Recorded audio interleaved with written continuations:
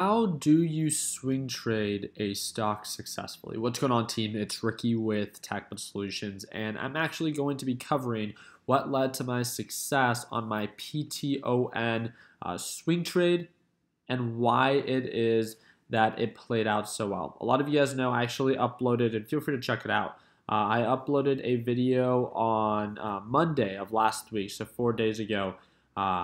And the really cool thing about this video is that it talks about AMC, right? AMC had a really big week. Obviously, I'm aggressively trading AMC, but that's day trading. I know day trading is not for everyone. I did talk about a potential swing trade, and that was PTON. PTON, I want you guys to know everything that I know and what led up to this, my intention of why I found it to be so attractive. And if you have any questions at the end of this video, please make sure you comment them down below.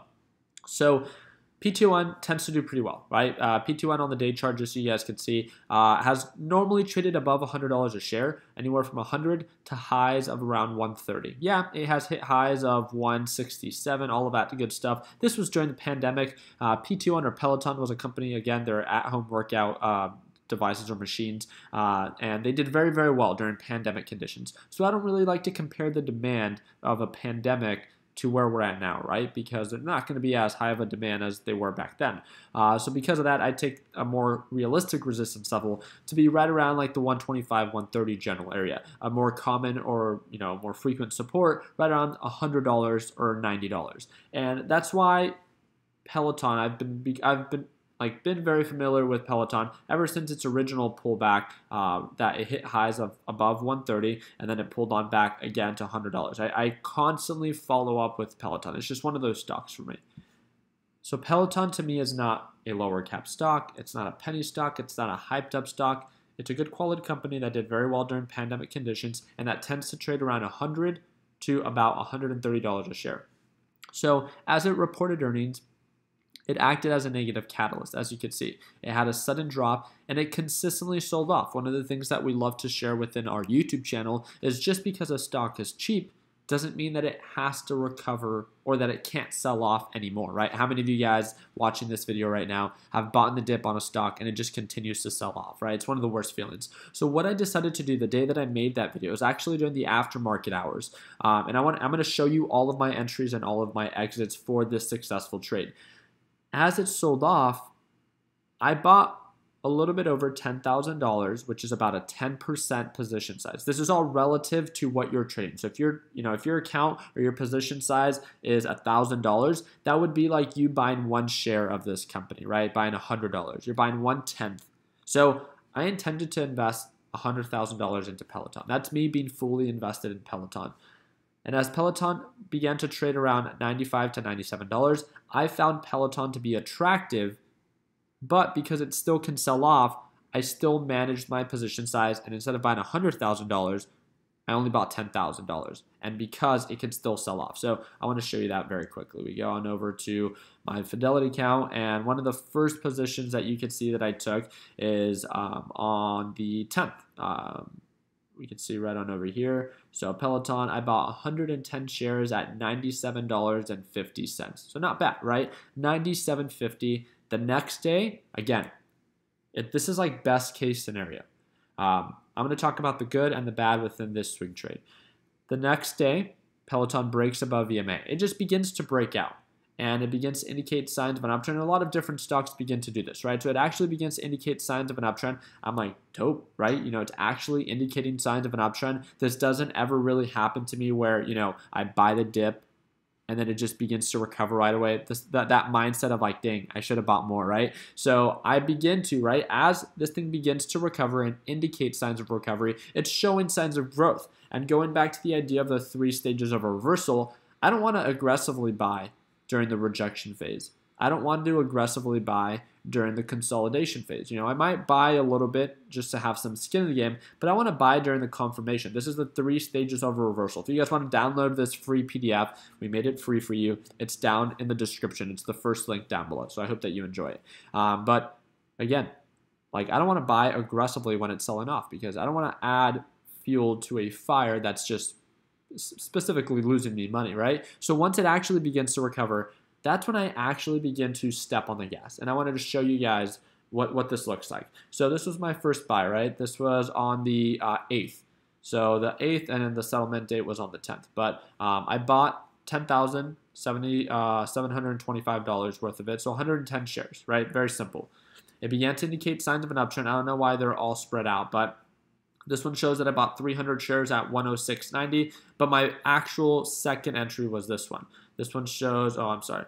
Let me see which one it is. This one. I bought another 100 shares at 101. So as soon as it broke above $100 a share, it began to trade at 101. Guess what? I added another $100 to my position size. And then it continued and continued to indicate signs of an uptrend. So this is what I want to show you because, again, you guys can see the number of my buy orders. My buy order, buy order, buy order, buy order, buy order. So a total of 5 buy orders, right? And then it's just a total of 3 sells. So bought, and again, as it continued to indicate signs of an uptrend, right? We broke above 100. I viewed that to be a milestone, added 100 shares, right? Another $10,000. It began to indicate more signs of an uptrend. Then again, we broke above 106. That was a previous support level. Added another 300 shares. So that was another $30,000. It just continued and continued to indicate signs of an uptrend. The last one that I had, if I'm not mistaken, was 200 shares at 108. So at 108 was my last entry, which is right around this general area, which is, again, it's pushed up already quite a bit, right? So from when I originally bought it, so I bought at 97.50 to be exact, it pushed up and indicates signs of an uptrend. It was already up 11% from when I bought it, but I bought an additional 200 shares. Why? Why am I adding more? Well, I viewed the resistance level to be right around the SMA line, around that general area. And although it is a little bit more on the overbought side, I still saw there to be upside potential. And most importantly, I added more when the direction was in my favor. There was still a lot of momentum within those past couple of days. And you can see that on the 5-day, 5-minute chart. It was just consistently bullish. So as we broke above that 108, again, I really didn't hesitate the next day to add more to my position size. And it just continued and continued to indicate signs of an uptrend. So when was it that I was like, okay, I need to start loading off on my position? Well, it was when this thing actually began to surpass my expectation, right? We all have this goal of what we're trying to make. And sometimes it's difficult to stay true to that goal when things are going very well, right? How many of you guys sometimes hesitate to lock in profits when the stock just keeps pushing? Trust me, I get it. It's exciting. But I try to catch myself right away. Anytime I get too emotional, anytime that I get too excited, that's a huge red flag for me, right? Emotions are not something that I take easy in the market. As soon as I begin to get too excited, I hold myself back and remind myself that it's all about opportunity. It's all about calculated risk. And as soon as we begin to trade above the SMA line, this is when I begin to say that, okay, I'm going to begin to slowly load off on my position after I lock in a majority of my profits. And I can actually even show you I just want to show you on the big charts on why I was doing it. But it was actually right around 114. Again, if you guys watched my previous video, I talked about a little bit. My first big sell on PTON, and I believe it was this big order. Yeah, so this big order, this is PTON. I sold $68,000 of it. So this was 600 shares. I sold it at 114.20. 68,000 my fees, right? And then the settlement date. So $68,000 worth of it, right? And then it continued to indicate signs of an uptrend. I sold another 150 shares. This was at 116.43, so not too bad, right? And then my last sell was right around 117.39. So if you do the math, I still have about 100 shares left of PTON. So I sold the majority of my shares on average from 114 to highs of 117. And if you look at it, was it a perfect exit? Well, no, because Peloton hit highs of 118. But one of the things that I want to share with you is you can see from a lot, and this is the whole reason I'm making this video, you can see from when I bought Peloton and when I sold Peloton, my entries and my exits were not perfect. I didn't buy $100,000 worth of it, or I didn't have to buy $100,000 worth of it at $97 because I didn't know that it was going to begin to indicate signs of an uptrend the next day. I put some money in it to have some skin in the game, so if it did begin to indicate signs of an uptrend, I can add more. But if it continued to sell off, I wouldn't be or become an emotional mess, right? So there's a balance there. And then once that direction began to be in my favor, I began to add more to my position size as long as the direction continued to remain bullish, right? So if we were to indicate signs of a pullback, I would have had to slow down and not have added as much. But because it went so well with the overall stock being so bullish, I just continued and continued to add more up to a certain point where I was invested with about $93,000. But then it came to the realization that, hey, we're approaching this SMA line. This was a previous resistance level. It doesn't matter how much more money I potentially want to make. I need to stick to what's important, and that's the numbers and the opportunity and the calculated risk. So as we broke above that, I did not hesitate to lock in profits at 114, right? I sold half of my position or more than half of my position there. I sold 600 shares. It broke above 116, sold another 100 shares. Broke above 117, sold another 100 shares, right? And these are the shares that you see right on over here, where I sold at 114, 116, and then the 117. So my swing trade was nothing close to being perfect, but it was the concept of taking advantage of an opportunity that made sense to me. And once I got that confirmation, I stepped on the gas.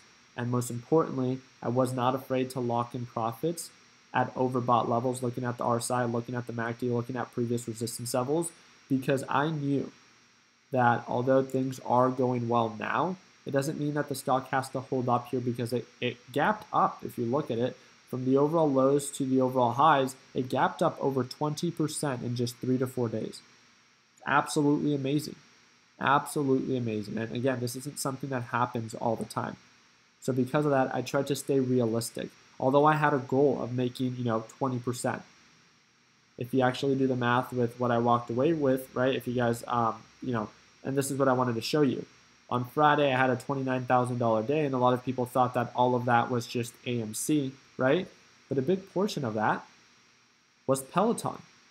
And when it comes down to Peloton on my overall closed positions for the year, I haven't done too bad. Half of my trades were, really done this past week. As you can see right on over here, we're up $16,000 on PTON. And that's the beautiful thing about a swing trade, is you really need to take into consideration when it makes the most sense to begin to buy in. It's not that, oh, I need to make 20%. It's like, it's good to have a goal. But to buy the dip aggressively when the stock is still selling off, that's very naive, right? Because you're only adding fuel to a fire, something that's losing you money. And during consolidation, yeah, you might want to have some skin in the game if you know how to manage risk. But it can still sell off from here, so make sure you take that into consideration. But it's when that direction really began to be in my favor that I really began to step on the gas. And that's why it's so important to understand the 3 stages of a reversal. I saw the opportunity based off of poor earnings, and it began to sell off. So it was at a price point that I found to be attractive. I bought 10% of it. I added 10% more when it indicated signs of an uptrend and traded above EMA.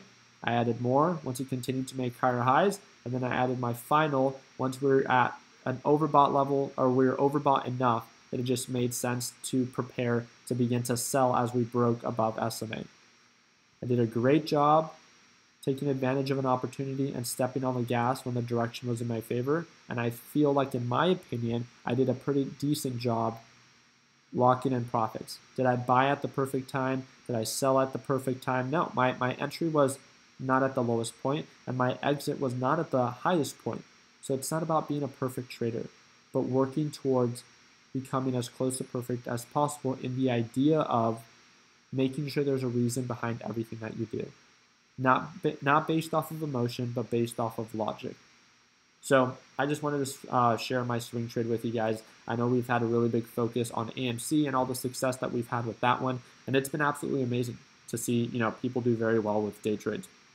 But one of the things that I really enjoy is, especially for swing trades like this, trades that are of quality companies, for people that have full-time jobs, for people that are full-time students, you don't need to be watching the market every minute of the day. We've done this with Amazon. Look at my videos a couple days ago. We bought the dip on Amazon and sold the highs. We've done this with multiple different stocks. Spotify, right? You don't need to do this with momentum stocks or anything like that. How many of you guys use Spotify? I made a video about Spotify when it reported earnings and it sold off, right? We bought the dip And as it began to indicate signs of an uptrend, we added a little bit more, and then we locked in profits when it pushed up. And even on Spotify, right, from lows to overall highs, $24,000, 24%. So yes, it's exciting to day trade stocks. They're a high risk, they're a high reward. But if you're not finding success with that, then maybe focusing a little bit more on quality companies and really allowing an opportunity to present itself and knowing when to take advantage of it, when to step on the gas, and knowing when to lock in profits. It's so, so important. And this is why we always talk about the 3 stages of a reversal. So I just wanted to break down my swing trade for you guys on PTON. Let me know in the comment section if you found this video helpful. I don't normally always make videos like this, but I thought that this one would be a little bit more useful to try to encourage people, instead of day trading so much, maybe transitioning into investing or swing trading can be something that might be more up your alley or lifestyle depending on your work or school schedule. So again, the 3 stages of a reversal PDF will be provided for you in the first link in the description. And we break things down like this all the time within our live trading videos. And if you want the ability to be able to watch me trade live every single day, then again, click the second link down below, and that will give you access to our Learn Plan Profit group. And if you want to join us at Market Open, then make sure that you join, and I'll see you on Monday, which is tomorrow, at Market Open. Don't forget to subscribe to the YouTube channel. If you guys have any questions, please make sure you comment them down below. And friendly reminder, if you guys are trying to pimp out your trading station, we have some of the top selling trading mouse pads in the market, and that's that 3rd link in the description. So again, I really do appreciate you guys' time. Like always, let's make sure that we end the year on a green note. Take it easy, team.